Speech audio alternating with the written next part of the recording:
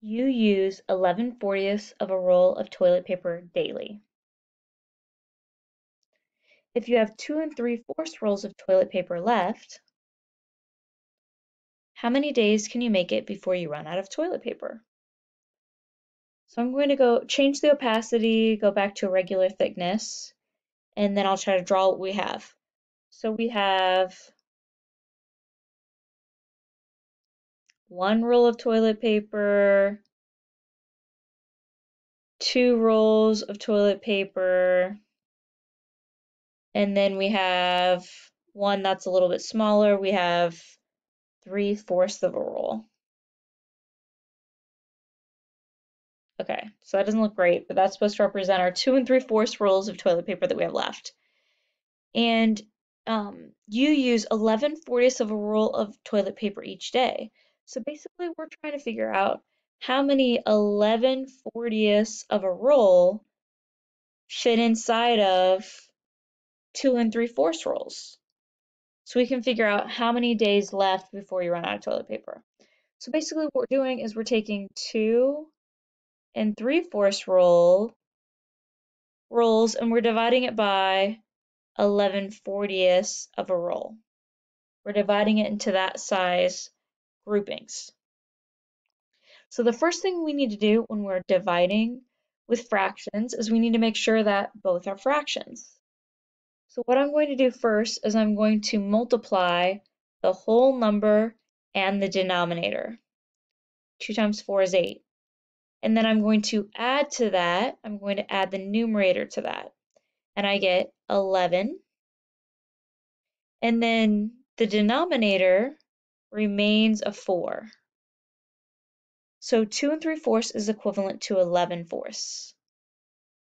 Now that both are fractions, the second step is to figure out if they have common denominators. They do not have common denominators.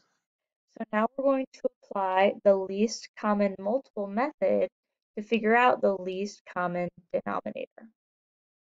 And basically, when we're using the least common multiple method, we're just counting by, first of all, the first denominator. So I'm going to count by 4s. So 4, 8, 12. It's probably easier to type this. Let me go to typing. So then after 12, I'm at 16, plus 4 is 20, plus 4 is 24, plus 4 is 28, plus 4 is 32, plus 4 is 36, plus 4 is 40, plus 4 is 44, etc. Then over here, I'm going to count by 40s. So 40, and then 80, and then really, I didn't have to count because the first number, oh, I need to go back to scribble. The first number, the first multiple, is the multiple that 4 and 40 have in common. The multiple they have in common is 40. The least common multiple, or the smallest multiple they have in common, is 40. So we need both of these denominators to be 40. So the only fraction we need to change is the 11/4. So I need a little bit of room, so I'm going to erase my picture over here.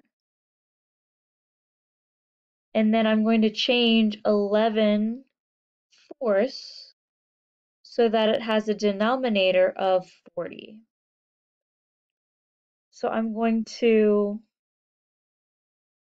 multiply 4 by 10 to get to 40. So I have to also multiply the numerator by 10, and I get 110/40. So I'm going to replace 11/4. I'm going to replace 11/4 with 110/40. We keep the 11/40 the same because it already has a denominator of 40. And then to figure out the numerator, you divide the numerators. So 110 divided by 11 is 10. And then to figure out the denominator, you divide the denominators. 40 divided by 40 is 1. That gives us the denominator, the new denominator. And then 10 divided by 1 is equal to 10. we need to figure out our units and reread the question to make sure we really answered it. So we're being asked, how many days can you make it before you run out of toilet paper?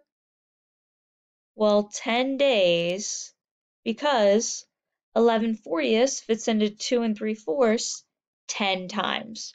So you have 10 days of 11/40 of a roll of toilet paper.